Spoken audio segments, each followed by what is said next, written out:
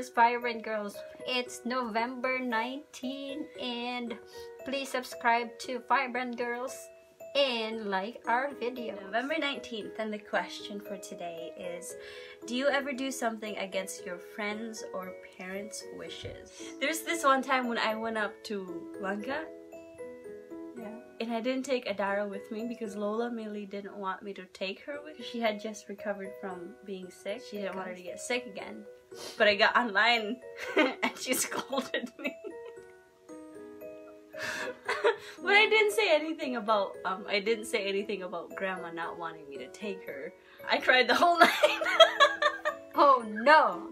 Well, speaking of Lola Millie, just a minute, I remember. Lola Millie gave this to me. Thank you so much, Lola Millie. I also wanted to show these letters that I got from the girls. This one is from Jane. This one is from Katie Louisa. So thank you, girls. And thank you, Lola Millie. I've probably done more than what I can remember. But right now, all I can think of getting married early. Wait, Lola Millie was against that?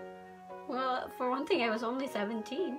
And they don't know much about Daddy. She got this Santo Niño. And she was telling me to put coins on it, 7 coins and 7 grain of rice and 7 something. Supposed to bring money and good luck. And I told my mom, I don't think you're getting good luck, Mom. I think the seller is the one that had good luck with you. Because you had to buy this. Me as your child, try my best to obey you. Really, I like don't voluntarily do something against the wishes.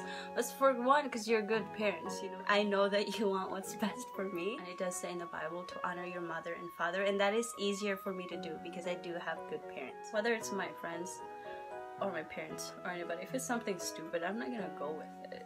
So if anything that probably you did something to hurt your parents, it's time for you guys to of course apologize, and before it's too late.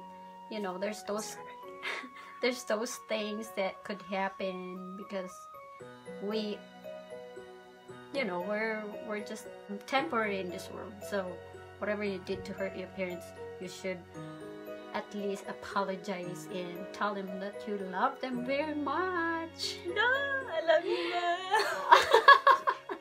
You guys, leave a comment below. What have you done against your friends or your parents' wishes?